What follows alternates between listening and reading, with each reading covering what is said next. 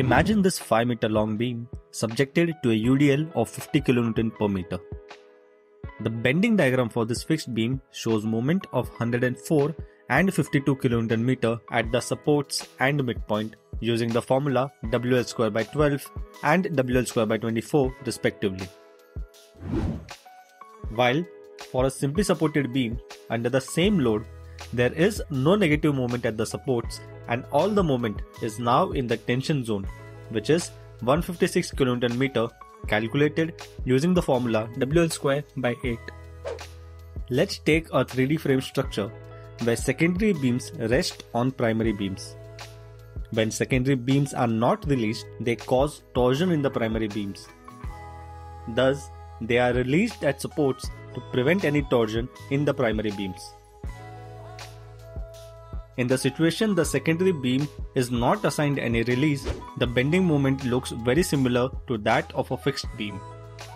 To have a simply supported beam which does not transfer any bending to the primary beams, release are to be assigned in ETABS by opening the assign menu, selecting frame, then clicking on release/partial fixity option. This menu has multiple options, but we will focus on these two, which is major and minor release at start and end locations. For a beam, the horizontal axis is the major axis called axis M33, which shows major bending, and vertical axis is the minor axis, also called as axis M22, which shows the minor bending. So, when we check the box to release major bending M33 at the start, the negative moment reduces to 0 and it gets transferred to the positive moment in tension zone. The same is true if moment M33 is released at the end. The negative moment at end reduces to 0 and gets transferred to the positive moment in tension zone. And releasing moment at both ends converts the beam into a simply supported beam where all the negative moment from both ends gets transferred to the positive moment or moment in the tension zone. This is simply how you can release moment in a beam in ETABS. But how does it get translated in actual construction? What does a released beam look against a non-released beam? What differentiates them?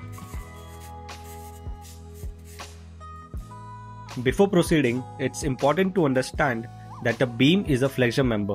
That is, it's designed to resist bending.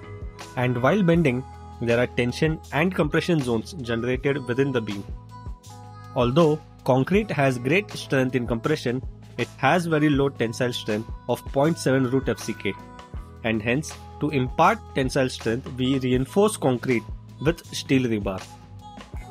So, designing this beam in ETABS using IS 456-2000 gives the required steel in mm². When we design a simply supported beam, since there is no negative bending, it only requires minimum steel at the top, while in tension zone it requires more strength. For a fixed beam, to resist negative bending, the required steel is comparatively higher. The simply supported beam can be designed by providing 2 bars of 20 throughout with additional 2 bars of 20 as curtailed at the bottom, and 2 bars of 10 mm as top steel. For the fixed beam, we can provide 2 bars of 16 and 1 bar of 10 throughout with additional 2 bars of 16 as curtailed, while for the top steel, we can go with 2 bars of 10 mm dia throughout the length with additional anchor bars of 10 mm dia for the negative moment at both top left and top right supports.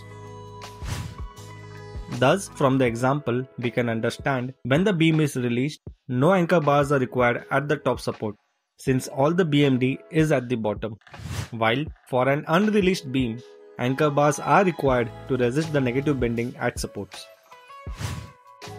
Which is to say, members which are released at end cease to resist any moment and hence require less steel at supports when compared to members which are not released at ends requiring more steel to resist the moment at supports.